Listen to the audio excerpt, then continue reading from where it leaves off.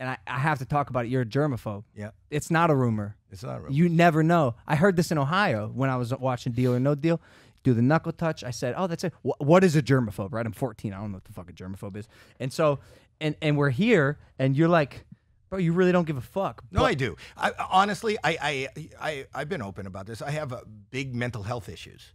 And germophobia is just a small part of it. But I suffer from anxiety, I have OCD, I have ADHD, and if I'm lucky enough, I'd like to buy a vowel, because I think that's what I'm short on this list of shit that I have going on in my head. I'm a mess. Wait, hold on. I'll rebuttal for 1 sec. You can't rebuttal my mental health issues. I'm gonna rebuttal. This is not a. That's a quick way to get canceled, Logan. The one thing.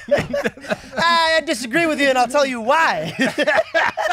Maybe he's gonna cure you. So I'll tell you what OCD is. Let me explain. Okay. Because people always come up to me and they go, "Oh, I got a little bit about that," and I got. Okay. Here's what OCD is. OCD, it's obsessive compulsive disorder. If I obsessively have a thought, and the thought doesn't have to make any sense, then I have a compulsion to take care of that thought ad nauseum. So I'll give you an example. This is like a normal thought. I will leave a house and I think I didn't lock the door. Normal, right? So I go and check the door and it's locked, and then I get back in the car and then I go, well, maybe I didn't do it enough. So I go back into out there and I check the door again. And then I get back in the car and I go, maybe I loosened it now. Maybe it was closed, but I opened it. Now I go back again and I do it again. Then I get back in the car and intellectually I know, no, it doesn't stop for me. Why should it stop for you? So because I want to ask, because now I'm curious. Is there a spectrum? Because your initial description of it, to the T, I'd say yes, I have that, and I do. I didn't describe it until now. It's when I can't stop a fucking thought. So you're on the furthest end of the OCD. Not even close. You either have OCD. There's way further than me. That's the most common one. So I touch doorknobs 4 to 6 times when I leave a house. If you have a ritual that you can't stop, and that's not being superstitious or anything, but I have checked the door where I have missed a meeting. If I got stuck in that today, I wouldn't be here at the podcast. Do you do it with lights? Stops my life. With light switches? No, not at all. But germs, I actually can shake hands. But if I'm triggered, then I'm at the sink for maybe 4.5 hours. Will you shake my hand right now? No. Why? I don't want to. You want to shake this hand? No. What is the difference between that hand? What's wrong with this hand? It doesn't do what the other thumb does. No, I know you got the scar and shit like that. And by the way, it does.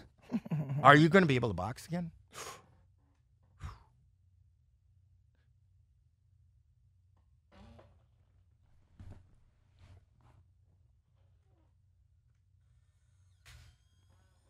Because I want to challenge you.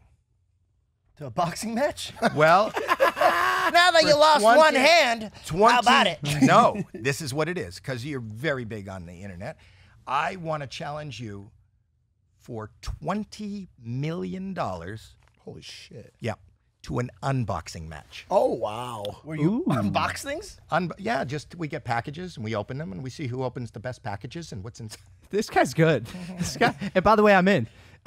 People will buy that.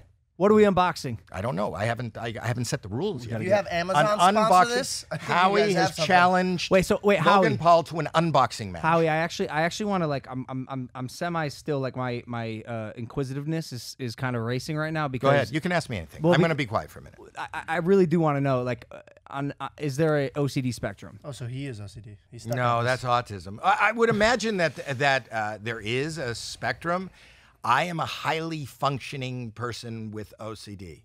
I'm not only highly functioning, I am also incredibly sexy and gorgeous. Which we can see. Humble, too. And humble. I'm not humble, George. Don't add to my own personal shit. Yeah, you don't know. Oh, you are into that's a Jesus fish. The answer is yes, by the way.